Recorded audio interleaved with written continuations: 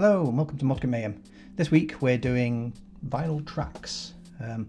This is from the tank that I finished last week, and it needed the tracks doing, and I wasn't sure how I was going to do it in terms of the vinyl tracks because they can look a bit naff, but actually it worked out okay. So this video is a bit shorter than this week, but it goes into a little bit more detail.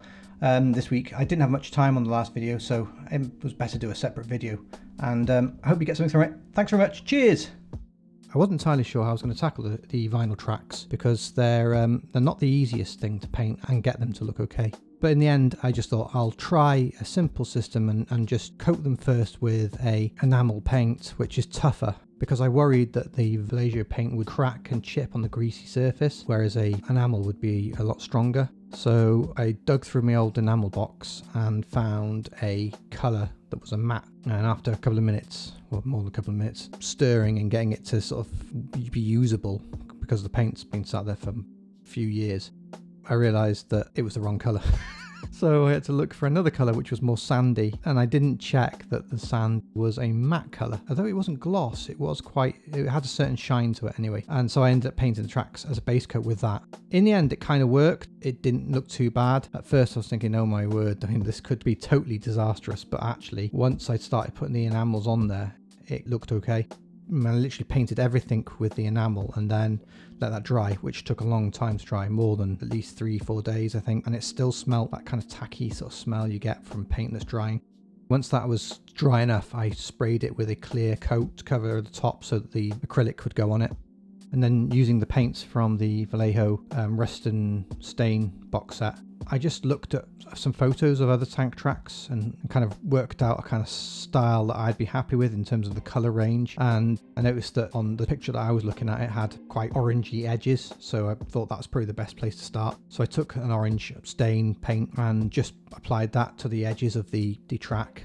And then once I'd done that, I took a darker brown. I mean, you could use the specific colours from the Rust and Stains box, but you can use any colour. Just look for the reference, you know, if you find a photos that you particularly like in terms of colour and how much kind of dirt and whatever's on it, you know, it's staining as it were, you can mix up your colour for that. So it's not a kind of precise science, it's up to you where you go with it.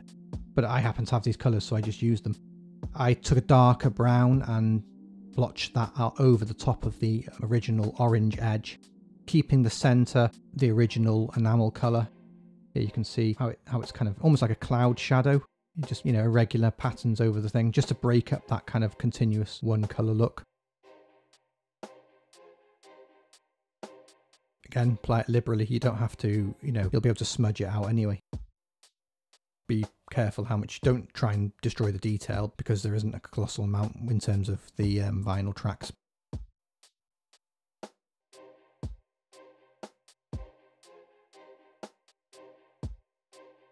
Because the tank was in a kind of dry, chalky look, I wanted that to go on the track. So I took deck tan, the famous deck tan, and applied that to the centre of the track, mottling it into the track areas. It kind of mixed with a darker brown, so that kind of gave you another tone of colour, which was great. You don't have to wait for the paints to dry. You can let them sort of mix a little bit, and that'll give you even more colours. You could have actually dry brushed this and it would have looked just as good, but I think I wanted a little bit more of a kind of thicker clay kind of mud on the actual tracks.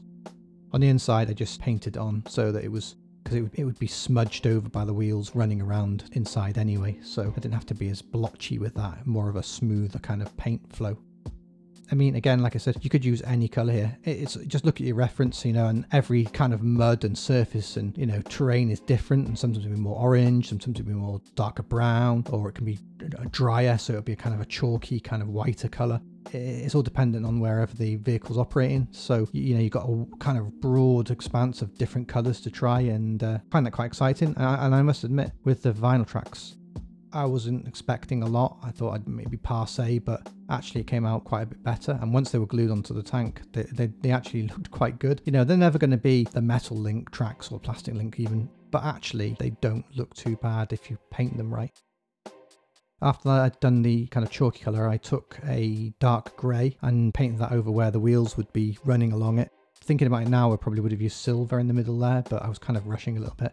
In the end, it didn't look too bad. It kind of added a shadow to then that area. Maybe silver might have been too much, or gunmetal might have been a bit naff, but actually it worked okay. I didn't have to go much more than that. And then on the outside, I used the same grey, and I very lightly dry brushed the track kind of grip areas. Just, quick brush over, and it kind of just gives it a little bit more sort of shape and depth.